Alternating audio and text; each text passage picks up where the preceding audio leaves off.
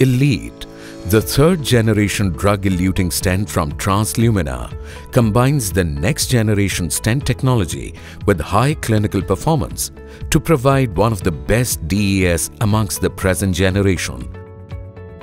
Elite uses the patented DES technology from German Heart Center Munich, which combines the synergy of microporous surface with biodegradable polymer for optimum release kinetics of Sirolimus that provides enhanced efficacy and safety, proven in large randomized clinical trials.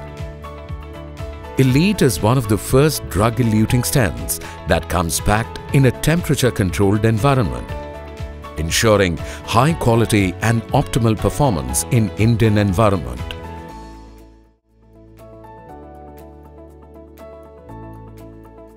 DES primarily is a combination of a drug, polymer and metallic stent platform. Various trials done over the past decade prove that Sirolimus and its analogues, also known as Limus drugs, have proven to provide efficacy and safety. Limus drugs have strong immunosuppressive properties which enable them to provide high anti-restenotic efficacy as they control the healing process at the stented lesion by inhibiting the smooth muscle cells proliferation. However, Limus family of drugs are highly temperature, light, pH sensitive and extremely hydrophobic compounds with a narrow therapeutic index and need to be stored at an optimal temperature of 5 to 30 degrees Celsius, as higher temperatures degrade the drug and compromise its potency. Most of the DES is recommended to be stored at 8 to 30 degrees Celsius.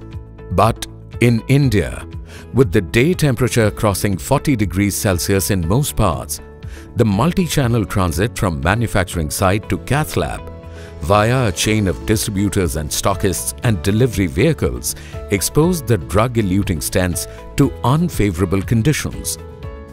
On exposure to temperatures above 30 degrees Celsius, the drug-eluting stent undergoes oxidative degradation and auto-oxidation that results in formation of a complex mixture of monomeric and oligomeric compounds.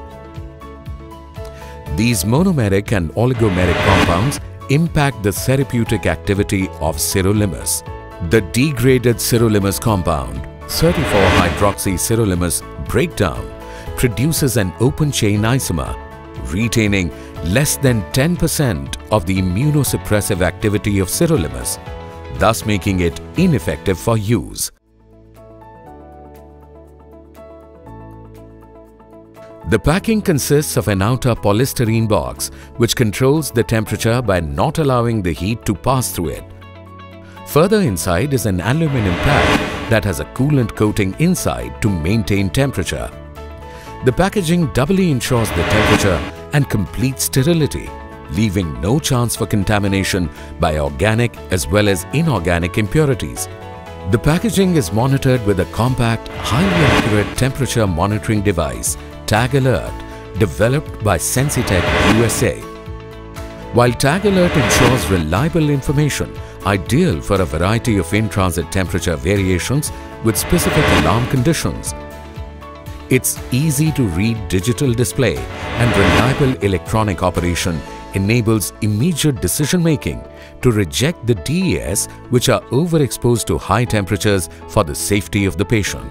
Elite is a high-quality DES with clinical benefits that are adapted for the Indian conditions.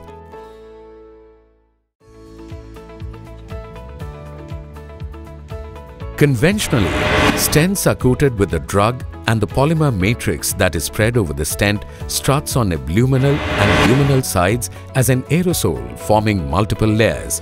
This technology uses equal amounts of the drug and the polymer. However, in Yukon, an innovative and more advanced technology is used for the drug coating. Micropores are created on the stent surface that act as reservoirs for the drug. A top coat of small layer of biodegradable polymer is applied over the drug-loaded micropores. This helps in using only 1/4 of the polymer as compared to the conventional DES. Also, Yukon stent surface is coated abluminally with no drug or polymer on the luminal side of the stent for enhanced safety that results in reduction in stent thrombosis and healthy endothelialization. Drug release process. In a conventional DES, the drug release process starts as soon as the DES gets deployed. The optimum drug release kinetics is achieved by a slow diffusion process due to lipophilic attraction of the lesion surface and inertia of the covalent bonds of the drug polymer matrix. The drug is released between 4 to 6 weeks, but polymer stays forever. Whereas drug release in Yukon is a combined function of polymer and microporous surface.